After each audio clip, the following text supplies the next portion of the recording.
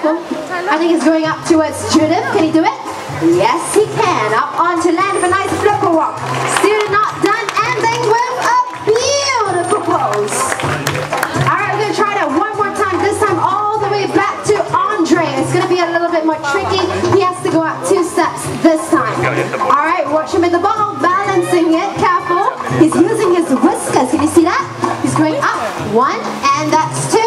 And back to Andre. A big hand for him.